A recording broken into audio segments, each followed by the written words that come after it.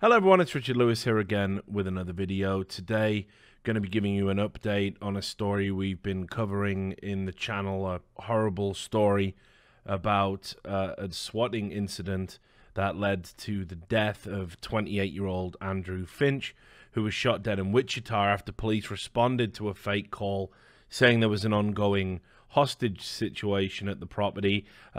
Just in case you missed all of that, what happened was a call was made. Andrew opened up his door. He was confused by what was happening. Obviously, he was nothing to do with any of it. And the attending officers opened fire and used lethal force after suspecting he was reaching for a firearm. And as would later be revealed in videos shown in court, he was just trying to pull up his pants. There wasn't a standoff. The time from opening the door to lethal force being deployed was just 10 seconds.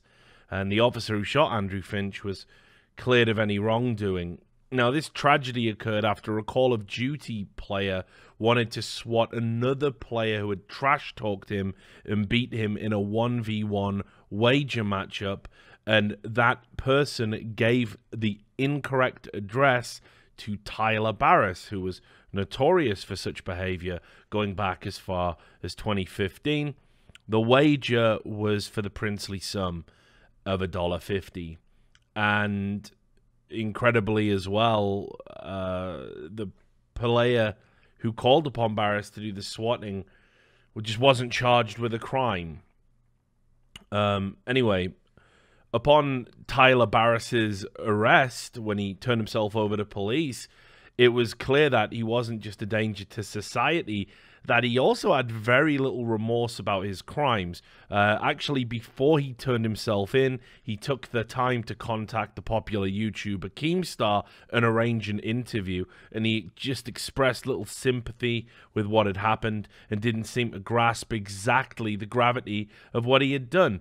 One quote from the interview was, "I don't think that I should not do jail time, but I don't think I should do life or get charged with murder, that's all. I'm not saying that I'm saying I shouldn't do any time at all, though, because admittedly, yeah, I was involved. So if I get caught and charged, then so be it, and I'll do whatever time they give me. I'll serve whatever sentence, because it is what it is." Upon his arrest, it was revealed that Barriss had already been charged with making bomb threats to local TV stations in 2015. For this, he was sentenced to 2 years in prison, but was released early after just 8 months served. He'd also threatened to kill his own grandmother, who he was living with at the time, and he was so abusive.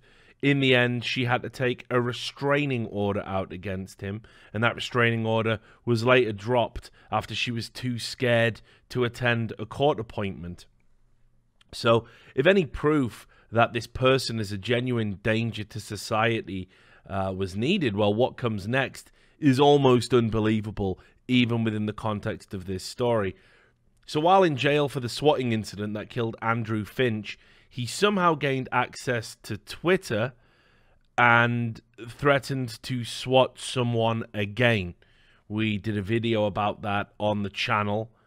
I'm still aghast that that was able to happen and that he was stupid enough, malicious enough to do that. Who would want to be his legal counsel? So a story with a central character as vile as this, and with such a tragedy attached to it, can never have a happy ending, but it looks like justice will be served this time around. First, law enforcement has started to recognize the deficiencies not only in education for officers when it comes to dealing with swatting, how to spot swatting incidents, but also they're acknowledging that there is a lack of real punishment associated with it, especially in instances like this where it leads to a fatality. So the tragedy saw Kansas pass a swatting bill that now means anyone in Kansas who engages in such activity and it leads to a fatality would now face between 10 and 41 years in prison. The follow-on from that was a bill being introduced to Congress that proposes similar tough measurements, an amendment to the Communications Act of 1934, which is what is primarily used to throw whatever lesser punishments they can at people that engage in malicious activities such as bomb scares and swatting. And it's currently sitting with the House Judiciary Subcommittee on Crime, Terrorism, Homeland Security and Investigations, awaiting any amendments. That was in July, while the gears of politics and passing bills and everything else do have a tendency to grind slow. I think this one's going to be pushed through pretty quickly by contrast to other bills. I think most crucially of all, it doesn't look like Barriss will evade justice any longer.